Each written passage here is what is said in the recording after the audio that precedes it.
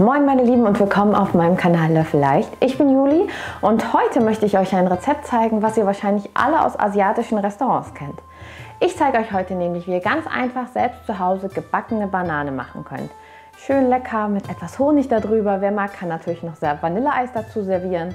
Ja, und wenn ihr jetzt Lust darauf bekommen habt, dann bleibt einfach dran.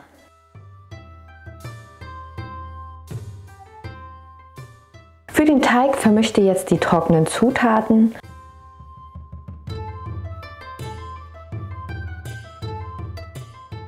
Anschließend gebt ihr das Ei dazu und dann tastet ihr euch einfach mit dem Wasser heran. Ich habe jetzt knapp 5 Esslöffel verwendet.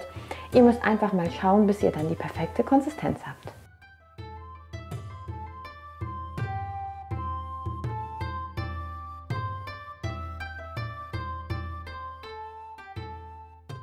Nun schneidet ihr euch eure Bananen in etwas größere Stücken.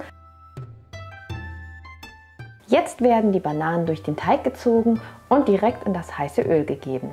Alles wird nun goldbraun ausgebacken.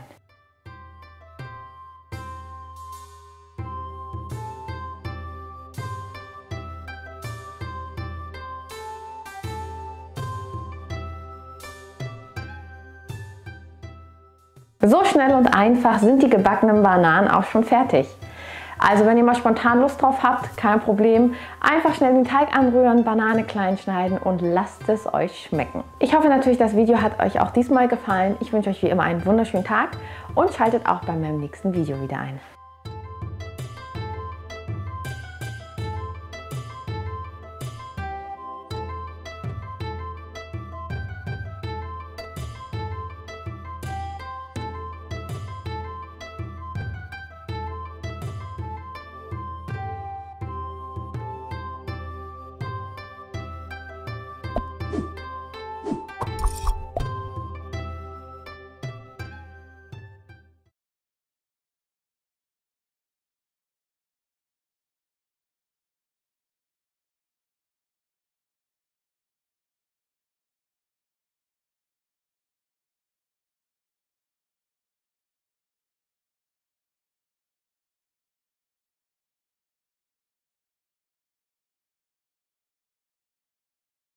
Und im Anschluss wird alles in der heißen Pfanne frittiert.